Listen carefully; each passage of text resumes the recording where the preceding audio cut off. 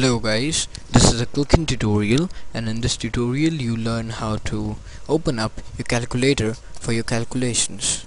What you're gonna do is click on Start menu, All Programs, go to Accessories, and then click Calculator down here. This is a standard calculator that appears. In case you want a scientific calculator or any other type of calculator, there are 4 types of calculators that are available in pre-install Windows. That is standard, scientific, the next is programmer's calculator, and statistics.